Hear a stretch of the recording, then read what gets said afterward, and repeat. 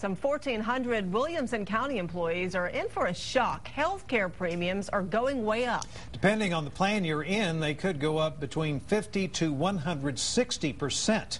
The fullest coverage for an employee and his or her family could go up $205 per month.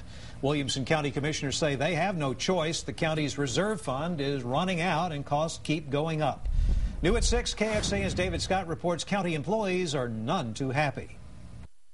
It's sticker shock with $1.6 million it's going to take to bail this out. The Employees Association and its members are in shock with the news. Premiums going up as much as $205 a month for full coverage for the family. They say, why didn't someone see this coming? Williamson County commissioners blame the rising price of prescription drugs, health care in general, and an unexpected number of large claims over $100,000 recently. 10 each the past 2 years, 7 so far this year, nearly depleting the $4 million reserve fund. Stunned employees don't know if they're coming or going. Many are already cutting their health plans back to keep up with costs. Human resources are getting a lot of phone calls. Depending on which plan they're on, it determines what the increase might be because of the plan changes.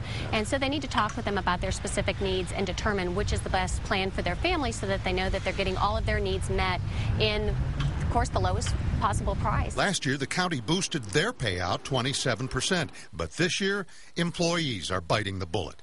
By comparison, Williamson County's highest increase could be $205 a month.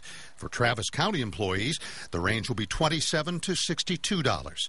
WilCo's Employees Association maintains the county mishandled that emergency fund. If the fund is properly managed by the employer and employee contribution rates being adjusted incrementally and appropriately, we wouldn't be in this position in the first place. There will be more budget meetings on all this with a final decision in August. The 3 health plans available to county employees are likely to go up 50, 80, or 160%, respectively. And without having received a pay raise last year or this, employees say this is like getting a pay cut, and that hurts. In Williamson County, David Scott, KXAN, Austin News.